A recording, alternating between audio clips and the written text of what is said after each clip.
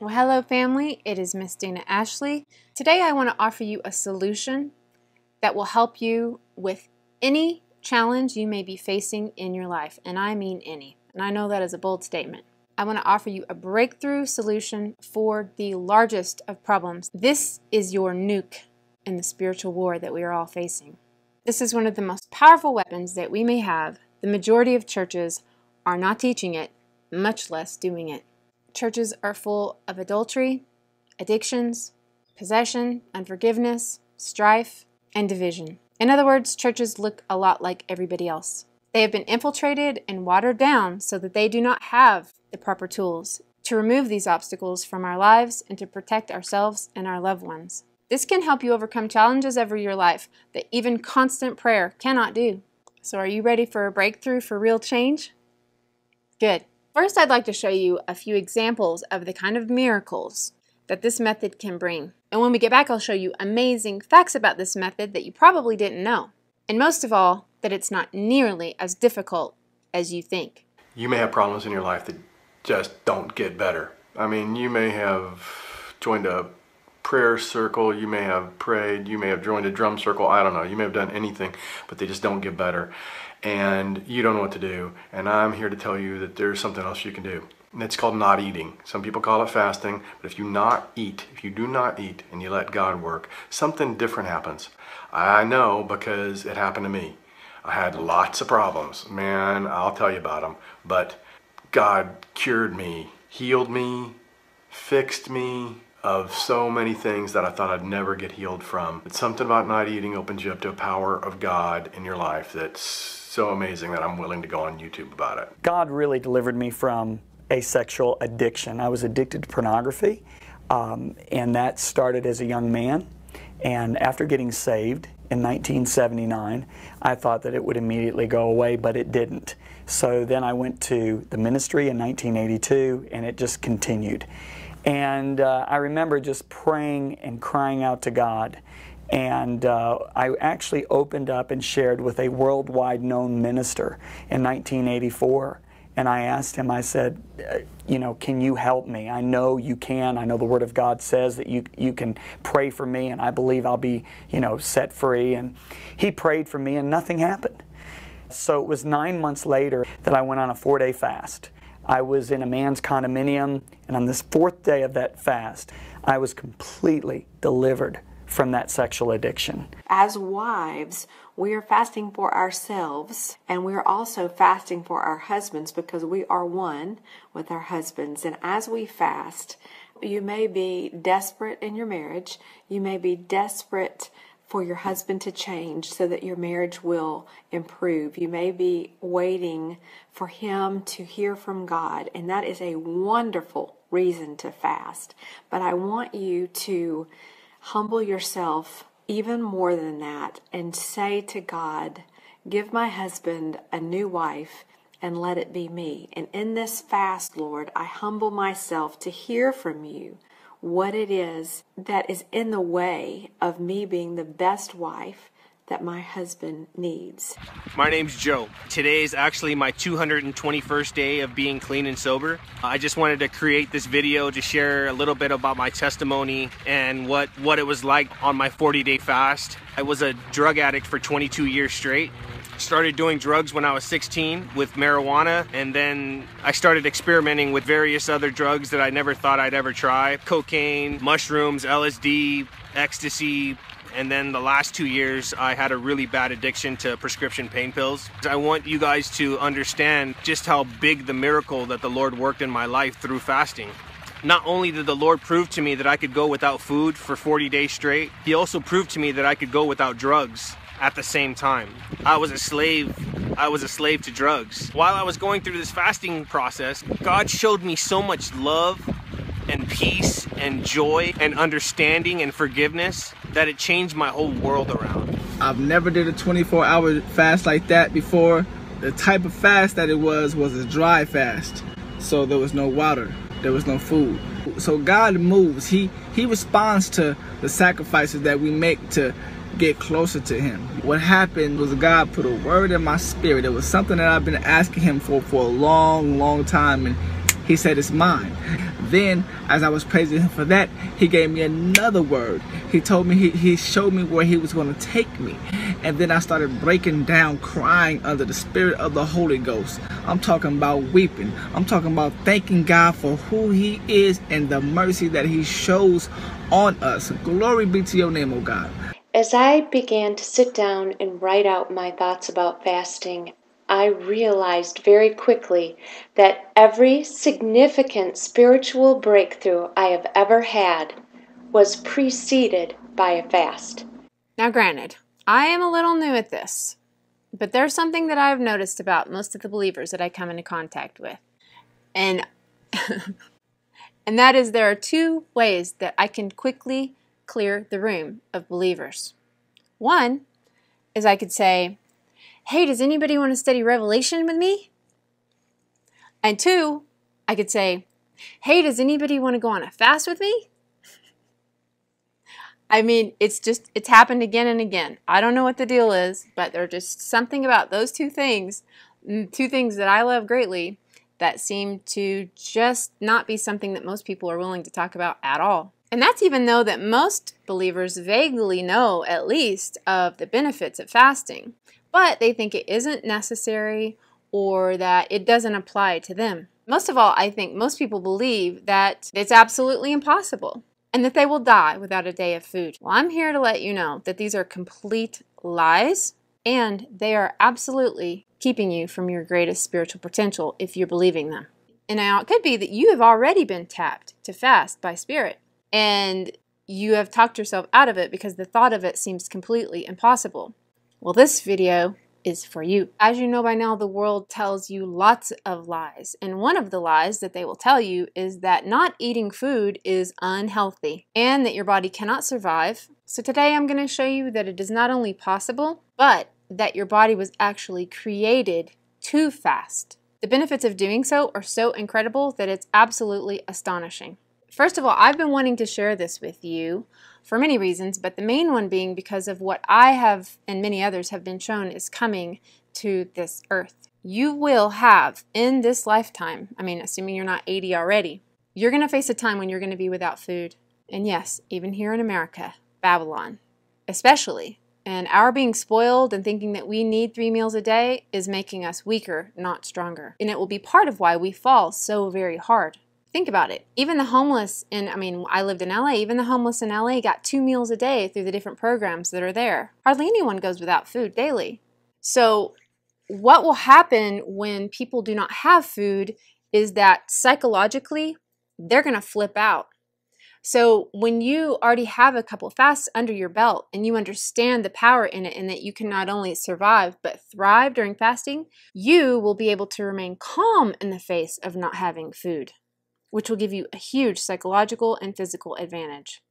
Now, the reason why I speak with so much conviction about this in particular is because I actually have a lot of experience with fasting. Now, for several years, I have fasted, but in my case, it was for health reasons, which isn't really the point of this video, but I do want to go into the health benefits of fasting so that you psychologically and mentally can understand that that part is no excuse.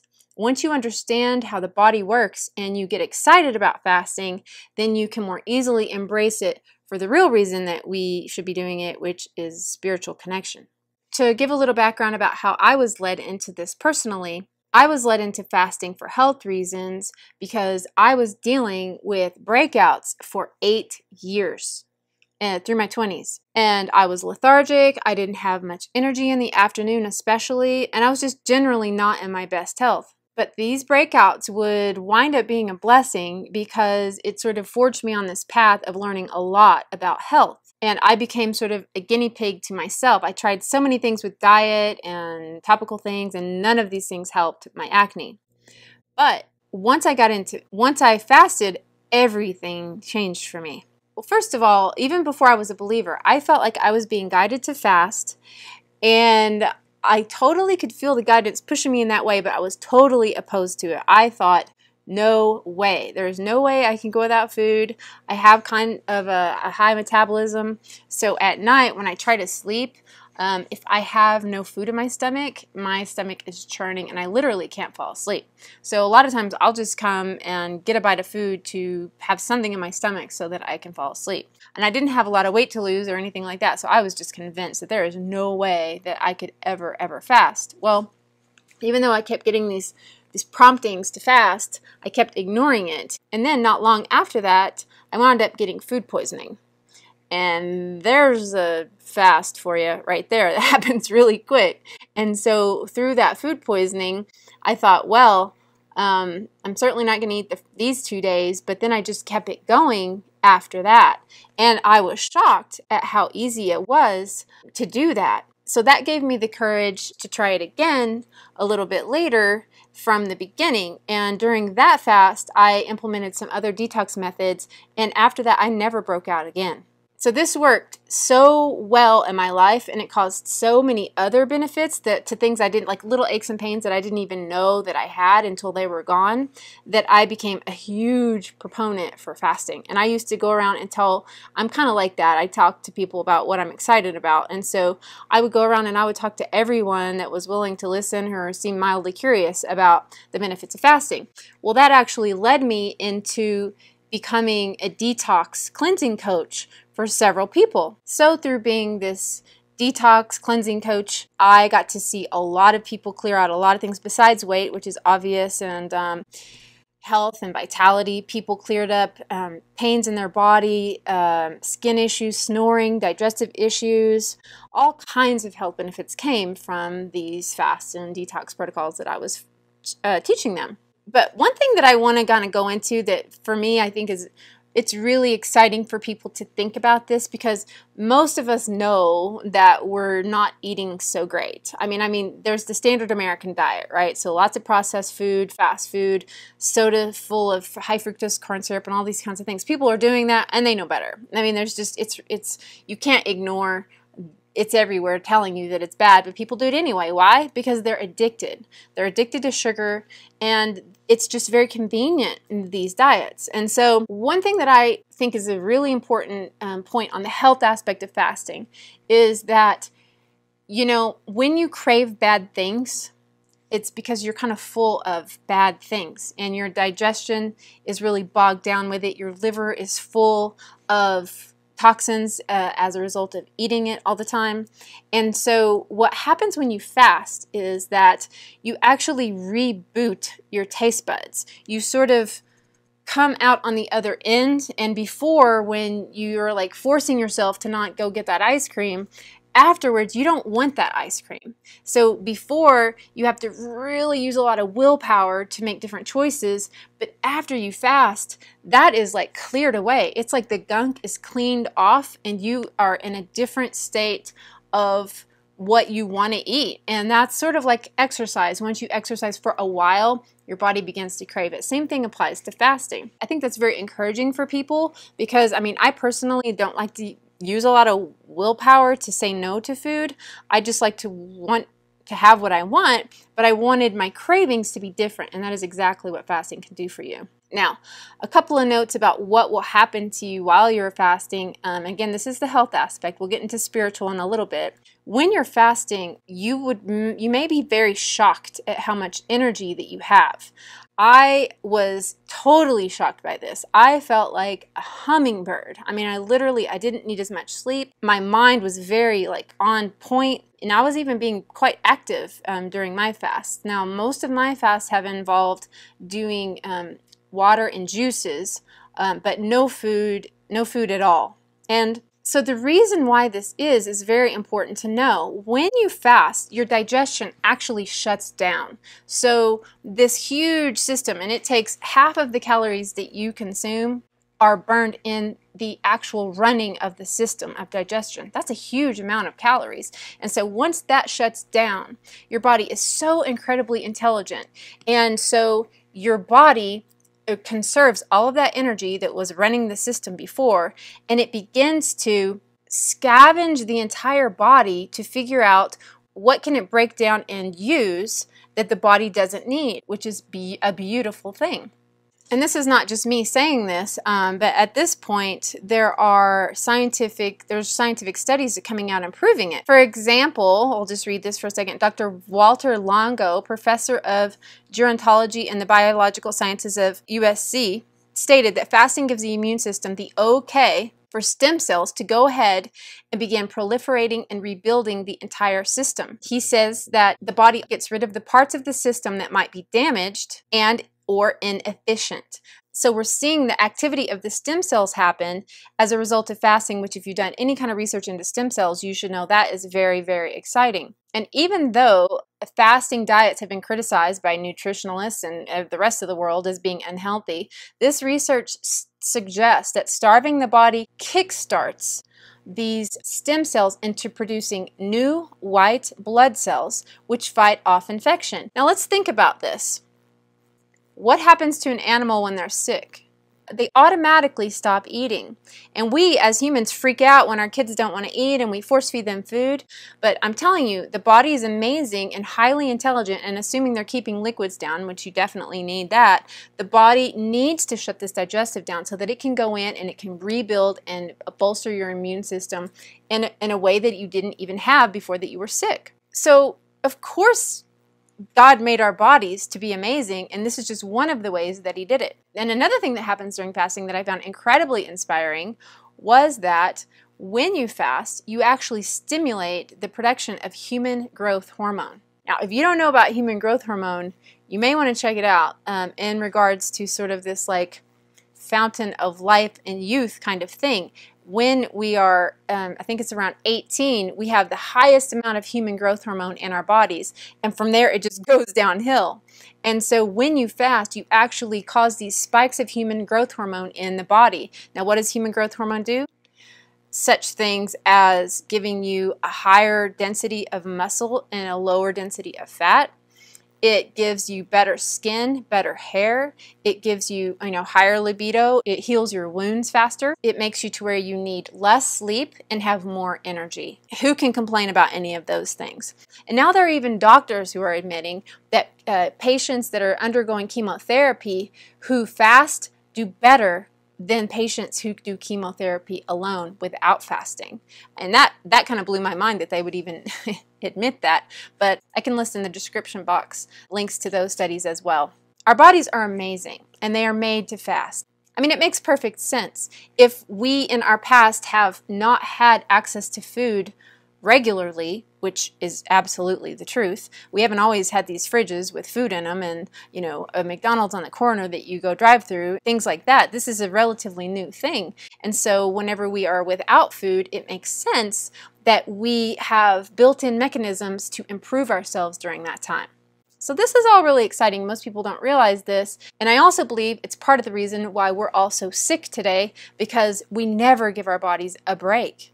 It's sort of like using your computer for a year straight without rebooting it. It just isn't made to do that. And now that we've broken down some of the myths around fasting, I want to segue into some of the more spiritual reasons that I'd like you to consider. So if Jesus had a constitution, where would it be? I like to think of the Beatitudes and his Sermon on the Mount of Olives as being where he really gets into the ways of being that we should all pay attention to and follow. In that sermon, there were 3 things that were so essential to a spiritual life and following his way that he didn't command people to do them. He presumed that they already were. And these were, when you give, when you pray, and when you fast. And so instead of saying, you must give, he said, when you give, don't just do it so, he was warning people not to just do it so that everyone sees you. He was talking to the hypocrites. And that was his biggest beef, was with people who were pretending to be spiritual but were not. So a lot of these warnings were around hypocrisy. But so he said, when you give, he said, when you pray. And again, it's not a question of if, but when, in secret and not for show, to pray with intent and to not pray with empty words. And he gave us our Father as an example to follow. And then he said, when you fast. Remember, he said, do not look somber or disfigure your face so that you obviously are fasting. Because in that time, a lot of people fasted. And so he said, wash your face and anoint your head with oil and do not do it to be obvious to others. So a lot of these Pharisees were wanting to appear to be spiritual, but it wasn't in their heart. They were not doing it for the right purposes. I found it interesting also because remember when he said, man shall not live by bread alone, but by every word that proceeds from the mouth of God. Now, that's interesting because that is what he said to rebuke the devil. When? Right after he had fasted. He had the spiritual strength to be able to rebuke the devil because he had been fasting as the Spirit had led him to do. It also has been said that fasting detaches you from this world and prayer reattaches you to the next world. So I think that's incredibly accurate because through fasting, we are able to loosen the things of this world that we know that we shouldn't be doing in the first place. So if Jesus assumed that his followers would be fasting, shouldn't we consider it mandatory too? I mean, ultimately, fasting is the total humbling of yourself before the Lord. You are putting your spiritual needs before even your physical needs, and this does not go unnoticed. Most of us know that Jesus fasted for the 40 days, but Moses did as well. Now, I want to give a couple notes about what fasting is not, because I think that there is some confusion around what qualifies as fasting. I noticed a lot of people on YouTube and elsewhere, I had a brother talk to me about this, said he was doing the Daniel fast. And I was like, Daniel fasting? He's like, oh, whenever they did away with the wine and meat. And I looked at scripture and nowhere in there does it call it a fast at all. In fact, it is not accurate to call doing away with alcohol and meat a fast.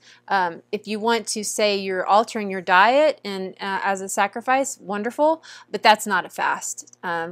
Let's just be clear about it. And as a note on the Daniel fast that I also think is important to share with people, part of the incredible freedom that comes with fasting is that you actually are not having to think about food. You'd be surprised when you do this what kind of relationship you have with food, and also how much of your time and energy is spent managing getting food and cooking food and buying food and all this kind of stuff. It's really much more time consuming than you can realize. And if you're doing the Daniel fast, it's actually more difficult than fasting, I believe, even from a physical level. When you're still eating food, your digestion is still running. And so you're hungry, but you're not eating the things you really want to eat. So you're not getting all those benefits that I was telling you earlier about your digestion shutting down, your immune system being bolstered, the stem cells, the human growth hormone. All that's not happening while you're doing the Daniel fast. And further, you're sort of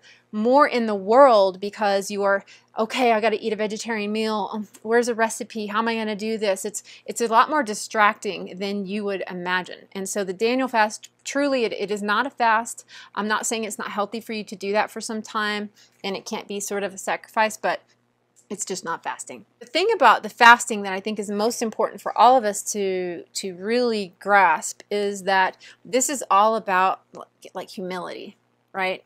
So you're letting your Creator know that you are willing to release yourself from this world and put Him first.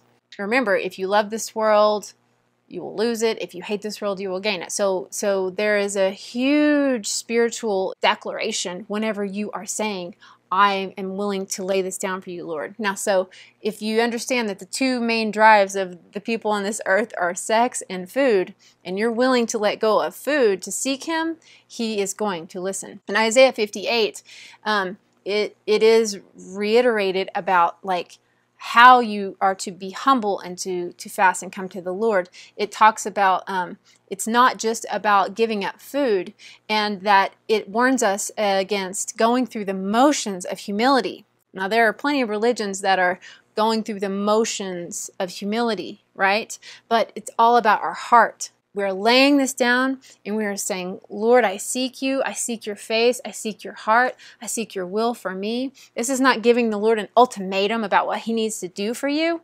It is saying, I'm laying it all down for you. It is crucifying the flesh in the most real way. So just like Jesus was really hard on the hypocrites for pretending to be holy through these different methods, we don't want to pretend to be humble. We are truly seeking his face, and we are truly humbling ourselves in a way that if we're doing it right, we'll be shown things about ourselves that will shock us and that will automatically bring us into a state of humility. You know, we talked about how whenever you're convicted, when he showed me some things that I was doing before that I thought were perfectly fine, and I saw through his eyes like what I was really doing, your heart is just like humbled and you don't have to fake it. You know what I mean? And James 4:10 also reflects this. So humble yourself in the sight of the Lord and he will lift you up. So when you're truly humbling yourselves, that's when he's going to raise you up and show you things that he never showed you before. One of the reasons why I think none of us should really consider fasting optional in our spiritual life is due to something that happened in Matthew that I want to point out here really quickly. Let me just read this. So in Matthew 17, around 17:20, the disciples were trying to heal a little boy who had been demon possessed, and they were not able to do so. And so the father of the little boy brought the son to Jesus and asked him if he could heal him because his disciples couldn't. And Jesus had some pretty harsh words about that. He said, "You unbelieving and perverse generation, how long shall I put up with you? Bring the boy here to me." Whoa. So then he rebuked the demon and it immediately came out. And the boy was healed. Now the disciples were so impressed by this that they took Jesus aside and they said, "Why did it not come out for us?" And he goes into this bit about having faith. Because you have so little faith, truly I tell you, if you have faith as small as a mustard seed, you can say to this mountain, move from here to there, and it will move. Nothing will be impossible for you. So here's something very interesting about this flower Bible that everybody was giving me a hard time about. And, you know, I bought this when I didn't have, I didn't know enough. I just bought a Bible because I was so excited. It was my first Bible. And let me tell you, Lord can show you stuff in any Bible, okay? So don't let anybody tell you that your Bible is absolutely no good, because guess what? God can show you things in the birds, in the flowers, in a piece of cabbage. He can show you everywhere. But that said, I do want to give a warning about this Bible, because people have talked about the Catholic ties to the NIV, and I saw yesterday that this scripture was removed, which was really important. So after it talks about having the faith to heal, it then says, "But this kind does not go out except by prayer and fasting." So he let them know, because they had not fasted, that they did not have the spiritual power in order to move that demon. And this Bible does not have that in there.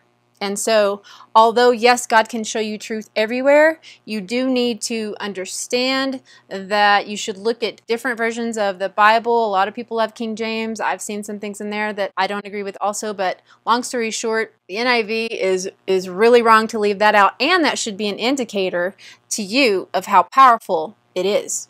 So what other things are we not able to move in our lives because we're not fasting? This is a very good question, and something that we should all be thinking about.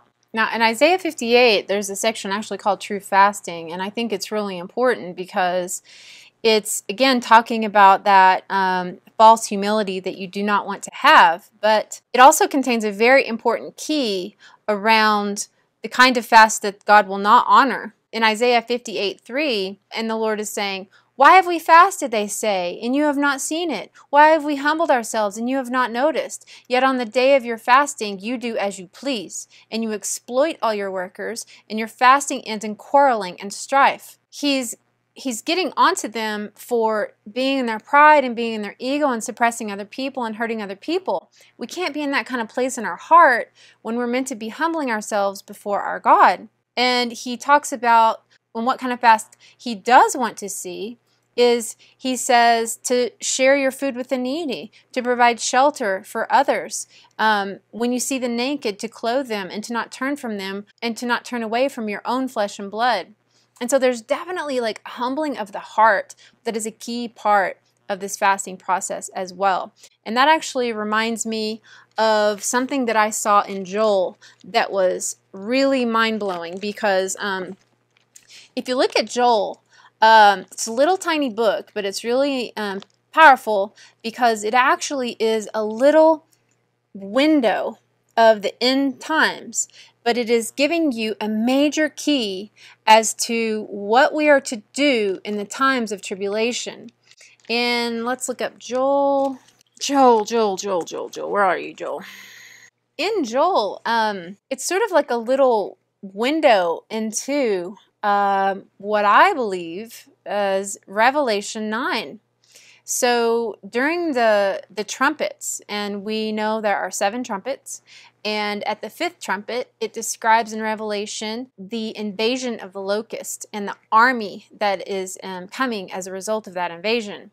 Now, also in Joel, it talks about this invasion of the locusts. And it is also mentioned that this is the time right before the coming of the Lord. And when we know that the Lord comes on the last trump, and this is the 5th trump, it is the time of great duress and strife, and crazy things are going down.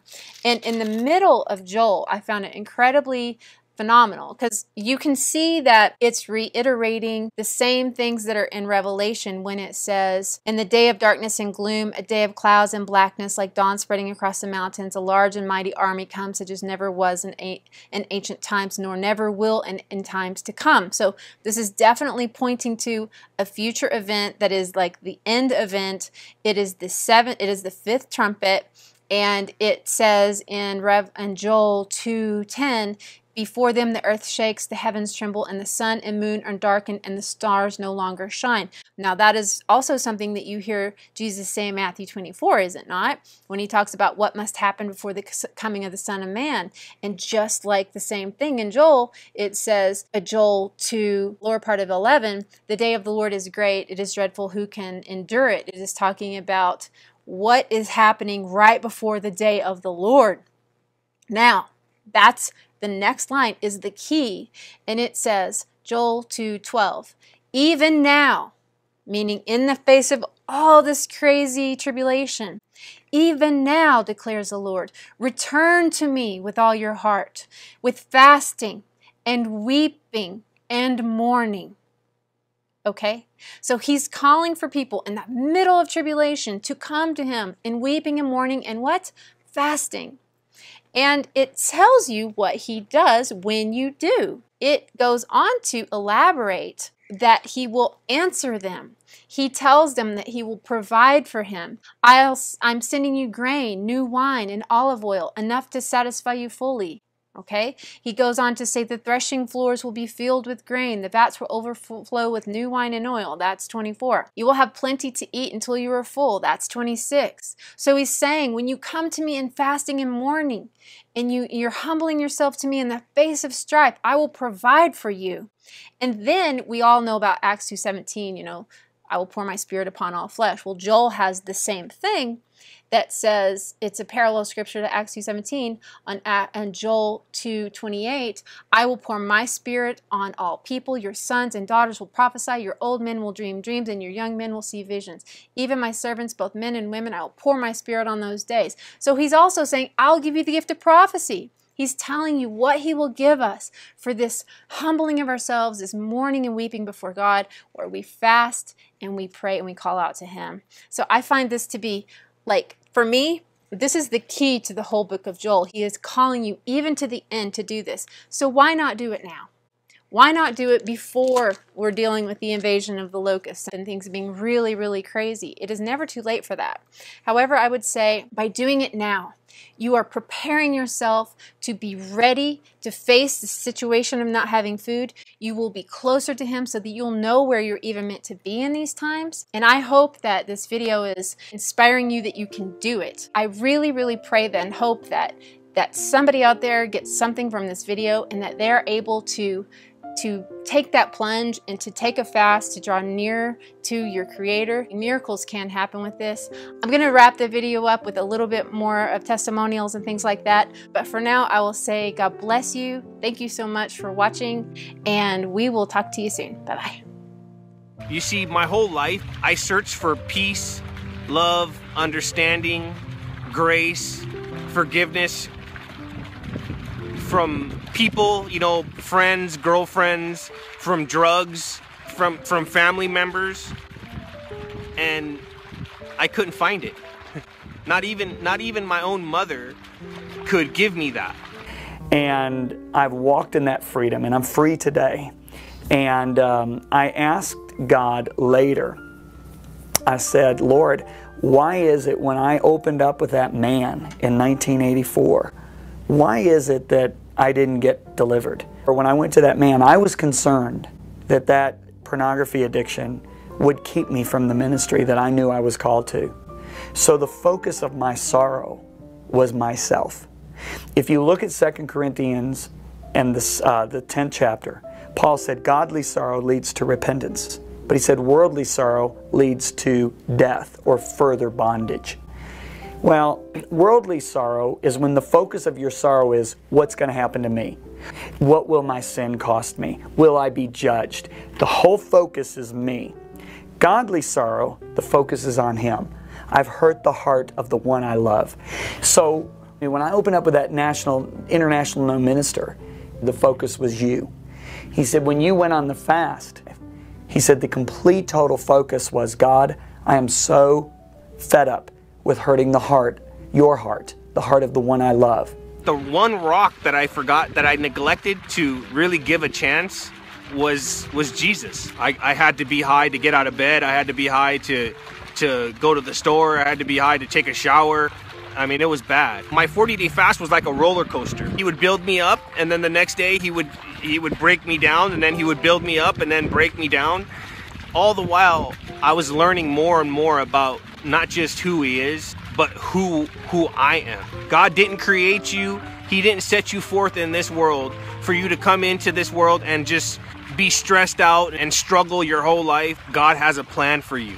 He has a dream for your life. But the only way you can accomplish your dreams is if you hear His voice. See, what fasting does, it makes you super sensitive to the voice of God's Spirit.